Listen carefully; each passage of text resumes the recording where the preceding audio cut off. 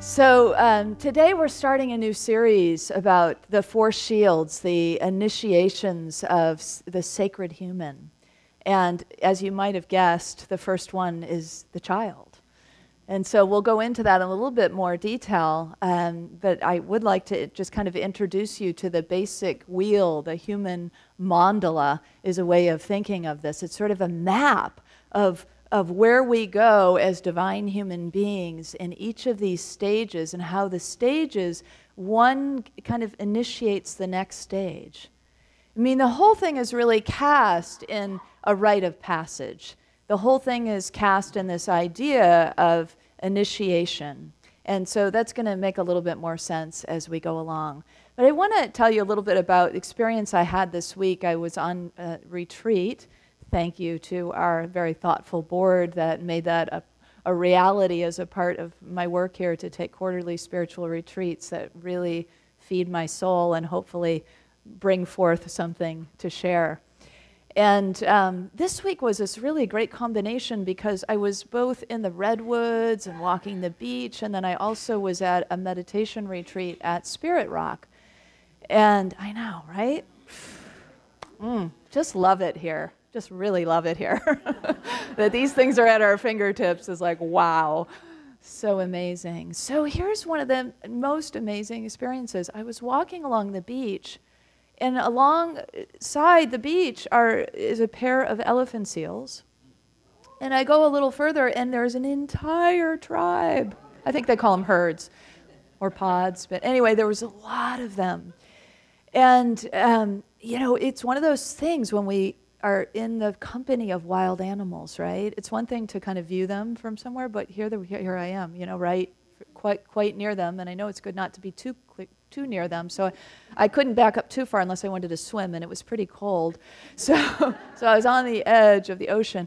But they were all sleeping, and if you know a little bit about their rhythms, they apparently go out and swim very, very long distances and feed, and then they come and they are really beached, sleeping for quite a while before mating. And so they were all sleeping except this one enormous elephant seal who's, was facing, so she was sort of on her belly and her head toward the sea. And she lifted up her head, and those big, enormous black eyes with the long lashes watched me. I mean, it was the most incredible experience, and I was kind of like, okay, well, I don't want to make too much a big deal out of it, but it's a pretty big deal, So there was just this great, in the moment. And what happens when we have these amazing experiences is we are so fully in the moment, right? I mean, I was not might have been walking and thinking about something just prior, but all I could think about was this elephant seal and this relationship. And there's like that tinge of fear, because, you're in the presence of a lot of wild animals, and they're big, and I've seen them be aggressive, so, but then there's that wonder, I couldn't have been more, even as I was walking, sort of planted on the earth, feeling my bare feet on the sand and the water, and that, just really present to the sensual experience, as well as the heart experience, the soul experience. So the next day, I'm at Spirit Rock on an insight meditation retreat. And one of the questions, there was some question and answer and work with people in the audience as well. And this young woman raises her hand. And I would guess she's probably at her first job, maybe a couple of years into it. And she says, I come here and I feel so different, especially when we go on the walking meditations. And she said, but my day-to-day life, I work at this startup in San Francisco, and she said, I have a very tiny office and a small desk, no windows. And she said, I just feel so confined, and of course she's probably working very long hours and commuting, and you could I could almost hear the subtext of her question was, is this what it means to be a grown-up? Right? I'm now in the working world. Is this what it means to be a successful professional? That I have to sort of confine myself in this cage-like indoor environment, And I know I experienced that as a young woman too, just starting out in office work, and I've heard other young people express that kind of, that sense of soul-sucking kind of experience, right? So here's these two juxtaposed experiences, and it reminds me of what this work is about, that we're about to leap into, which is that finding that holistic, balanced understanding of who we are as a divine human being. What does it mean to be a responsible adult? And does that mean we have to chuck away the wildness and the awe and the wonder of being a child so connected to the natural world, or so connected to the fun and the play of life, the freedom that we just spoke of? And what does it mean to be that sort of in that sometimes gloomy or dark or difficult stage of passage from childhood to adulthood that we call adolescence? Or to enter then from our adulthood and our elderhood into that life transition into the full spirit world.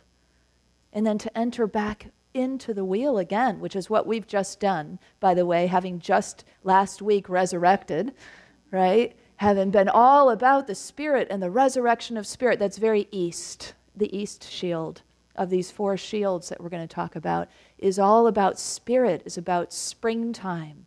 It's sunrise. The shield of the east, one of the four directions, one of the seasons, one of the stages of us as a divine human, part of that map. And so we really, though, begin, and I know there are many wheels of life around the world, and out of many indigenous cultures in particular, these kinds of maps of our holistic path have emerged. And so you may be familiar with other kinds of wheels of life or medicine wheels that have different names for different directions. So this is the one that I was taught.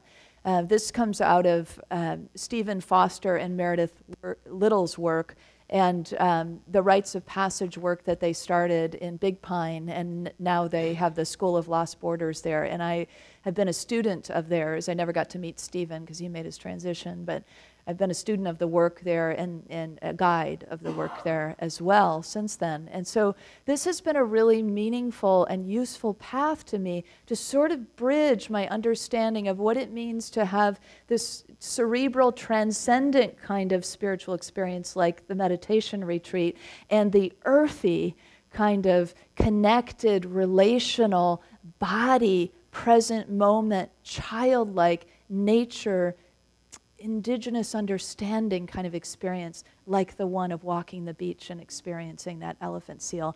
And both are equally spiritual, and both are equally important, I think, to our walk, to our holistic understanding of who we are. So Stephen and Meredith wrote this, but I think Stephen was the primary author, and he says this about kind of how we maybe, it doesn't really even go into how we went off track, but we kind of have gotten off track, right? A little bit, like the young woman story, right? And so he talks about how primitive people, as we have called them over the years, or people who have lived closer to the earth, have sort of not lost this holism. And so he says, although the origins of the big lie, and when he refers to the big lie, I've often talked about we don't say sin too much because we don't really align with sin in the way we've understood it through traditional Christianity, but we know sin just means missing the mark.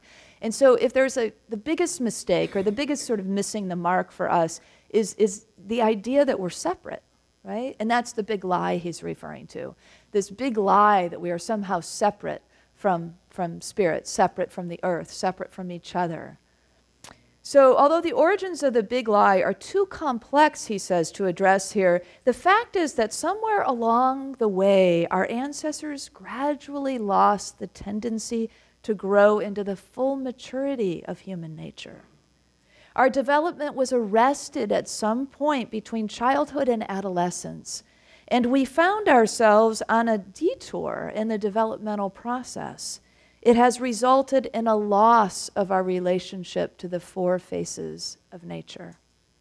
We stopped growing into full adulthood. We stopped taking responsibility for the condition of the earth and of ourselves. As the centuries pass, the illusion that we are separate from nature and at war with our own essential nature grew stronger even as we grew more childlike, more dependent on the technobiotic womb that promised safety and security from the howling cold. He says when we take this view, it's more about I have, and that it has gradually replaced I live. I have has become more important than I live. So that's the bad news. What the good news is, there's a map. There's a way through. There's an understanding available to us. You know, in our culture, typically, most of us have experienced in our culture not a lot of ritual or rite of passage at significant times in our lives.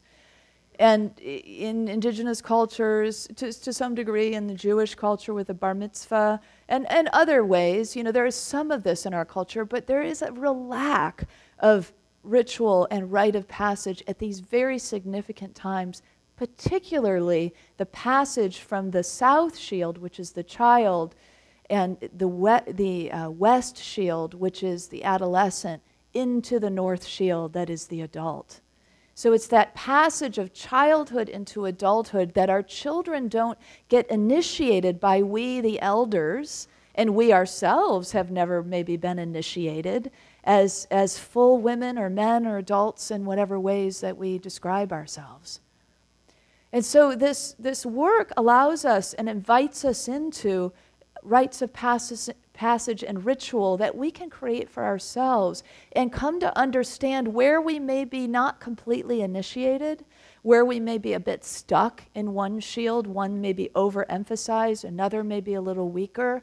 And so it gives us a map to look at ourselves and to walk this walk of holism, of what it really means to be an embodied spiritual being, to be both, to be reaching in the direction of sky and reaching down into the core of earth. So both bring us this kind of balance. So Alan Watts says in his book, This Is It, which this is it to me. He really encapsulates it. He says, is it not possible to be a mystic and a sensualist without actual contradiction? That the love of nature and the love of spirit are paths upon a circle which meet at their extremes. Perhaps the meeting is discovered only by those who follow both at once. And to that I say, amen. Because it is both of those paths that really allow us to converge in the wholeness, I think, that we were created to be. You know, the out of the earth idea that we were made, you know, even if that's a myth, there's still a real truth to that, isn't there? Because this body is of the earth, is of that materiality and that physicality. Years ago, I remember somebody saying, you know, or maybe I read it, when particularly women, men may say this too, but you know how women sometimes say, I love those shoes. You know? It's an odd use of the word love, isn't it? I love those. I love that dress. I love that, you know. So and I don't want to stereotype men and women. You know, you may say that about your shoes too, men, or other things. I don't know. I love the shirt, right? I love my golf clubs, whatever it may be. We all got to love something, right? But isn't it interesting? And you know, and so anyway, this author, and I wish I could remember who it was. As soon as I think of it, I'll give them credit. Her, I think it was a her. But anyway, that love for the material thing is actually a love for nature, right? Because that thing is made of nature, and so it's sort of our modern way of reaching into that longing and that desire to be back in that place of natural rhythm. Isn't that lovely? It's a lovely way to recast that. So it doesn't make us bad or wrong. It makes us recognize that we have desire and that our modern ways have brought up that desire in new and different ways.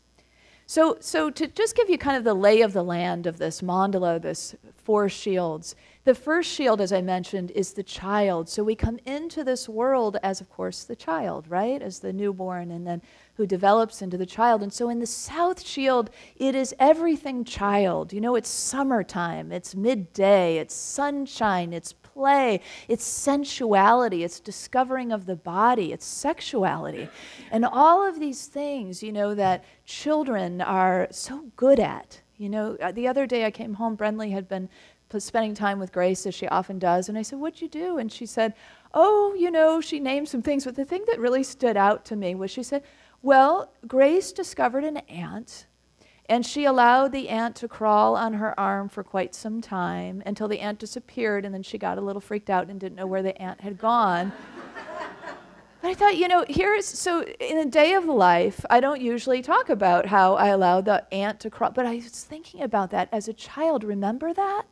Do you remember that when you were first discovering little things that crawled upon the earth, and how curious it was to feel that thing crawl upon your skin or to watch it on your hands? And so we've in some ways lost a bit of that edge, right? But when we enter the south shield, we re-enter with the sort of, we can, if we do this deliberately, enter again with the eyes of a child and the experiences of a child. And we can shed those old things that we heard about how the flesh is, you know, sinful and corrupt and blah, blah, blah. Let that go, right? Because all that we know is not truth, right? Because we know when we're in the field of truth and when we're not, you know. And so once we come into the aliveness of truth, we realize, sexuality and spirituality don't have to be complete polar opposites, right? There is a place for all of these to converge together in beautiful ways.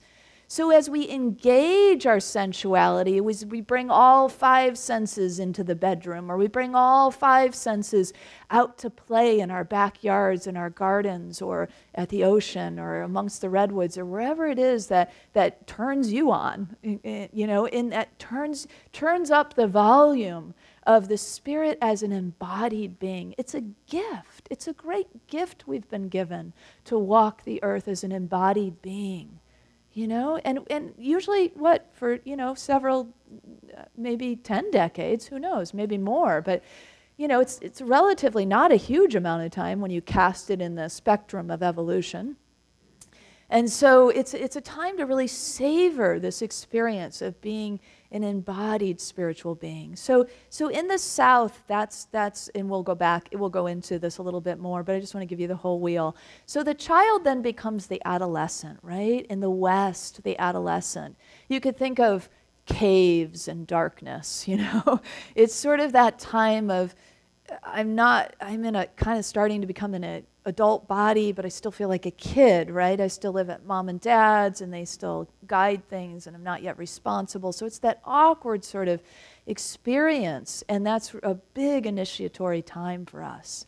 In a lot of ways, our collective culture is still stuck in the child in ways that aren't so healthy, because we have so many uninitiated adults running the world.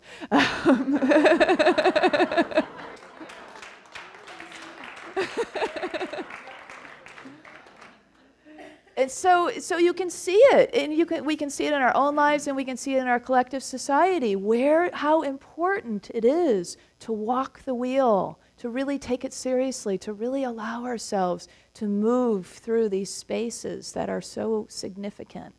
And so in the West, we have sunset and we have fall, the season of fall. And when we move to the North, to the adult, it's winter time, and it's a time of service and parenthood and work and responsibility. All the responsibilities that come with work and family and sort of being the head of the tribe, or one of the heads anyway, one of the leaders who is the responsible one, right? And so I loved in the song that Jabari sang, where he talked about the perfectionism idea, or how it sort of squelches the child, or the worrywart. You can see how if you've got an overdeveloped north, which many of us do, I certainly can relate to that, then the child doesn't sort of get that freedom of play so much, because there's sort of that sort of, it's got to be this way. It's about Chronos time. It's about clock and calendar and things to do, and stuff's got to get done, and this is serious business, right? So we need the adult, but it can be a little too much too.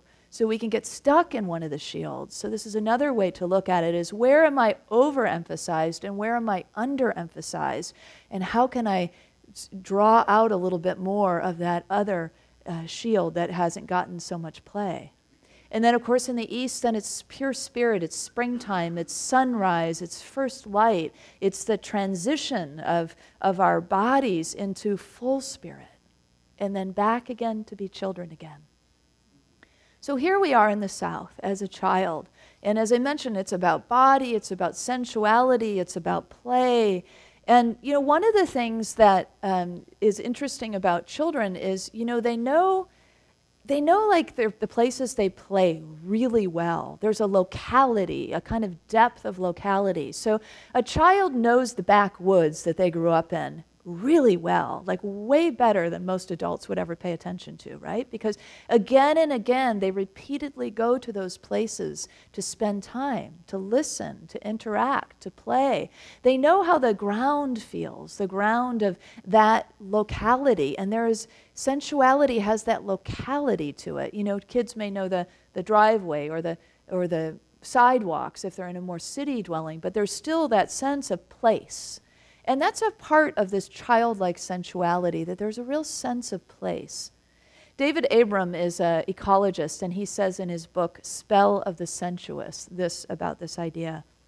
In contrast, he says, to the apparently unlimited global character of the technologically mediated world, the sensuous world, the world of our direct interactions, is always local. The sensuous world is the particular ground upon which we walk, the particular air that we breathe. And so one of the ways that we can really enter this South Shield and play, if you will, in it this week, is to become much more aware of the ground upon which we walk. Like, what is it like in your backyard or front yard or places you traverse? Is it like a lot of pine needles or acorns or dry earth, or, you know, what does it feel like? Do you ever walk on it barefoot? You know, do you know the ground upon which you are dwelling, upon which you walk each day? Do you know it like a child would know it, to play and interact with it? And maybe if you're a gardener, you do. Maybe you dig in that soil a lot and you have that kind of sense of earthy connection. That's one of the ways that adults often have that connection again with earth and child. But also to bring the playfulness, you know, like maybe running the sprinkler on a warm day in the backyard, or, you know, or go naked in your backyard, you know. That sounds fun to me.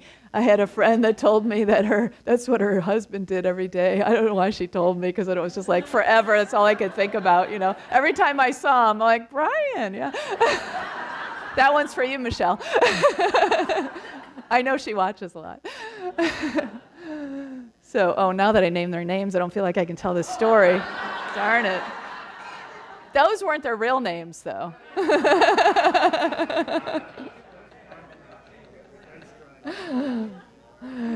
I'll take the risk. I'll take the wrath of Brian and Michelle.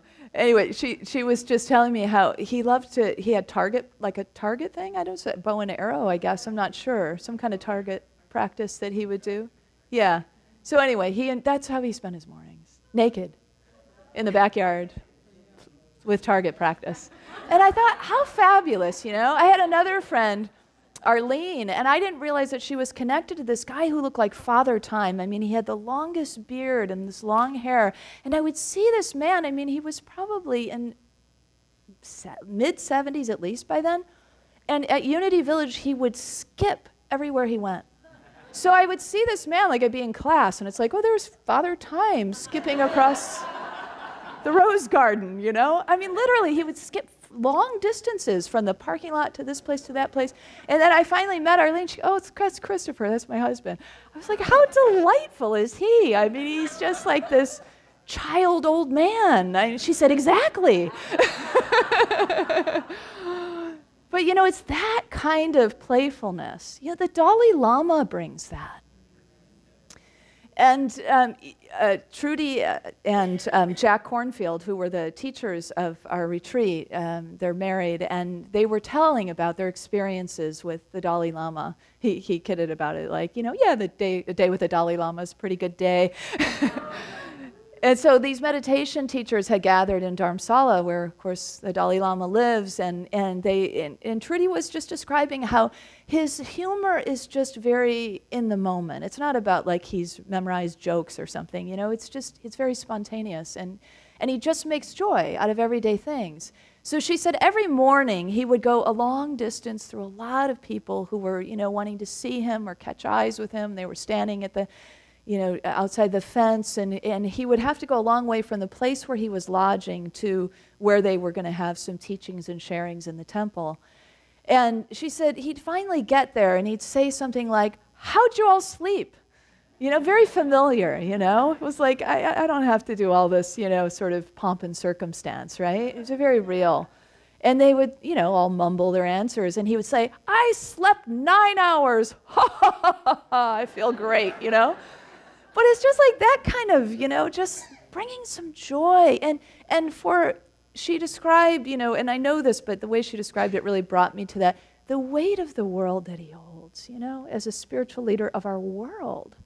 And the pain of, places like Syria and Yemen that he talked about. And he said, don't forget about these places, And so it's like that kind of person who's holding that kind of consciousness for our entire world. She said every time the teachers would bring up something specific about a specific place that they were talking about, he would interrupt and he would move it to the whole world. Because that's his view, right? That's what he's holding. He's holding us all in this sort of, this beautiful way. And he and Desmond Tutu also, who has seen and experienced horrific things amongst his people. The two of them got together and wrote the Book of Joy. And you see them laughing together, right? So there's like the depth of what a spiritual being can hold, the seriousness in the north shield of the responsibility and the east shield of the spirit can be tempered with this beautiful south shield, this child, this joy, this play. In fact, it needs to be, right? Don't we all need to lighten up? I know I do. Doesn't the world need some of that joy and that playfulness? And so the South Shield has those gifts to offer us. And ways that we can enter it and interact with it is to just look at the elements of it. So the literal element of it is water. And so interacting with water, thinking about how water moves and flows and is flexible.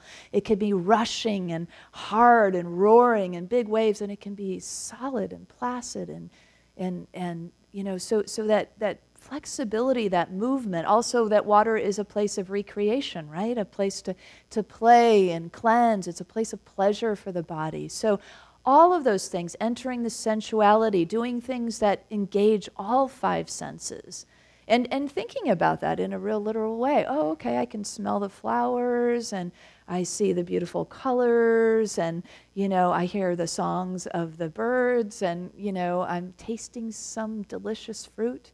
One of the things that happens on these meditation retreats is I'm always brought back to that mindful eating practice that I forget, it seems, pretty much as soon as I walk out the door of the retreat. But then I try to reel myself back in, and I don't know if any of you have practiced this, but I notice that whenever I do really mindful, slow down eating, I notice what a difference between different foods. So in my lunch every day, I had like carrots and hummus, but I also had these crackers and, just kind of a array of snacky-like foods. But I would bite into that carrot in a mindful way, and wow, was it alive. I mean, it was so alive and juicy and, quenching of thirst and sweet. And then I would bite a cracker, and it was like dead. Like, this is like dead food, because it's been processed so much, right? So as we slow down and we get mindful, this is one of the ways that we can engage our senses, is to notice those things, or whatever it will be for you that comes up. Maybe you'll have a different aha. But so with food and with play and with our time, allowing ourselves to be free, is really what it's about, isn't it? So if we, one of the other aspects of this shield that I think is really important is the body. Because, oh, have we not been so hard on our bodies? It's sad and painful to think about it, really. What we do as a culture, you know. So the ideal that's held for us all is sort of the Hollywood celebrity, the, as Eckhart Tolle says, the glossy people in the glossy magazines, you know. It's like everything is airbrushed and, you know, tucked and whatever.